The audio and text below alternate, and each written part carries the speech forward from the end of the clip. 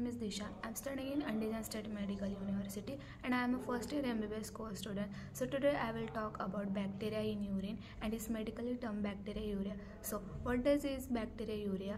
The bacteria present in your urine normally. Urine inside your urine bladder and is sterile. It doesn't contain any germs when bacteria appears the urine. It can means the urine tract infection. It's also called the UTI infection, or bacteria are the without causing harm. It's called the asymptomatic bacteria. Where do the bacteria come from your body? The most common way bacteria get into the urine, it's by moving the urinary tract. First one is that they enter through the urethra. The tube-like structure carries the urine out throughout our body. And second one is the travel to the bladder and sometimes even reach kidney. The bacteria usually comes from the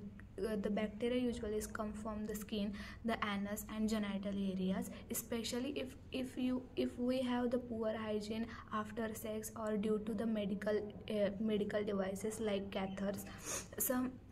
In some hospitals, if any patient have surgery or during surgery, they put the catheters and provides the urinary bag.